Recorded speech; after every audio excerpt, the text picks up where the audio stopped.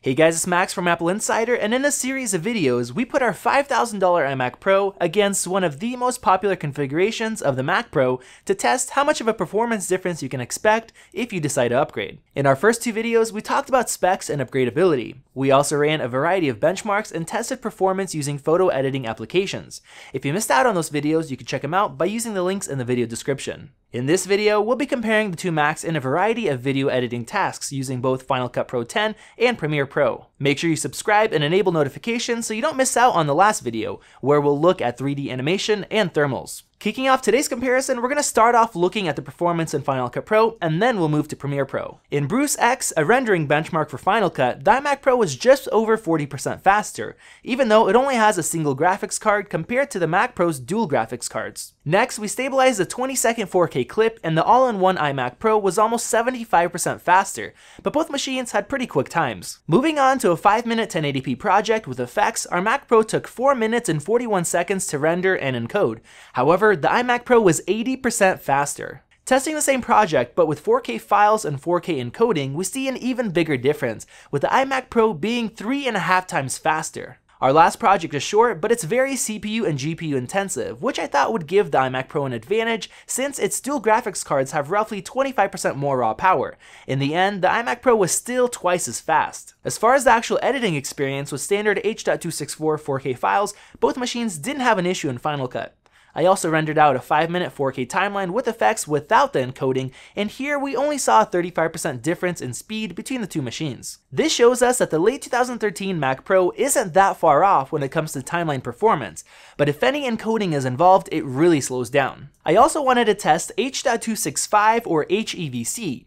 This is one of the latest compression methods that Apple and many others are using to lower file sizes while retaining the same quality. Rendering a 5-minute 4K HEVC project with effects took over twice as long on the Mac Pro, and if we wanted to render and encode so we could upload it online, the iMac Pro was over 20 times faster. This huge difference in performance comes from the iMac Pro's dedicated HEVC encoding and decoding hardware built into the Vega 56 graphics card, which the iMac Pro lacks. If you're working with this codec that Apple implemented in iOS 11 and macOS High Sierra, you're much better off with the iMac Pro. To finish off the tests in Final Cut, let's take a look at 8K raw video from a Red cinema camera. Working in an 8K timeline, our iMac Pro could play back the demanding files with a few color corrections if we set the playback viewer to better performance. Our late 2013 Mac Pro, on the other hand, couldn't. We rendered out a 5-minute color corrector project out to ProRes, and the all-in-one iMac Pro finished the task in just 17 minutes. The Mac Pro, on the other hand, took over 2 hours. If we compare these results to our fully spec'd out 2017 5K iMac, the Mac took even longer. This really shows how well optimized the iMac Pro is when you're working with high-end raw video. Now let's switch over to the most popular video editor, Adobe's Premiere Pro.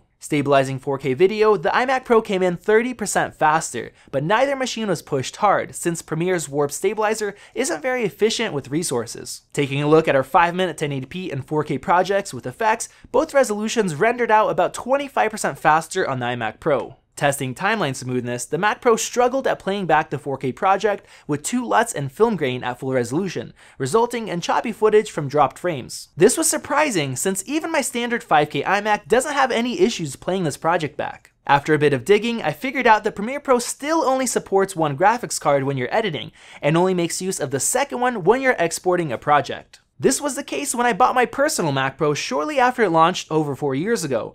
Premiere users were really disappointed at the speeds they were getting because of this. I would have thought the software would be updated to better support the Mac Pro, but even in 2018, one of the graphics cards is still sitting idle most of the time. Next, we tested the difficult multi-stream 4K project, and here the iMac Pro was almost twice as fast. Moving on to H.265 or HEVC, the iMac Pro was roughly 30% faster, and testing out 8K Red RAW, our Mac Pro took over 3 times as long to render and encode. Editing the 8K footage, our iMac Pro could play back in half resolution with one color correction, or at 1/4 resolution with many corrections. The Mac Pro had to be at 1/4 resolution to play it back at all, and even then we did get some dropped frames. Comparing the 8K raw rendering and encoding times between both editing programs, the cylindrical Mac Pro performs similarly. When looking at our iMac, it performs much faster in Final Cut 10, showing off how well the combination of powerful new hardware and updated software can perform. Overall, if you're a video editor, the iMac Pro is really pulling ahead.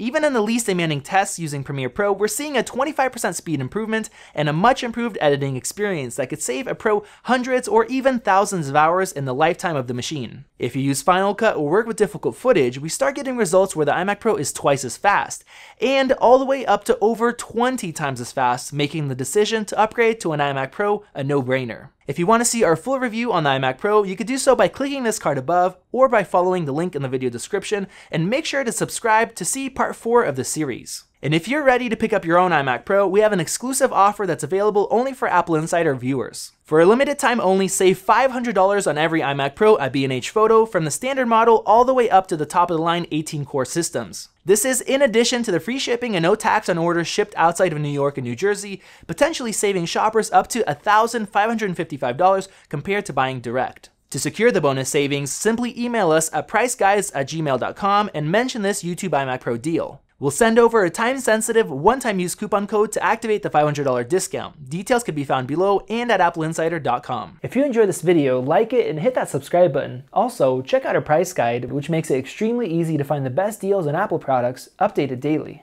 Be sure to follow us on social media, and we'll see you in the next video.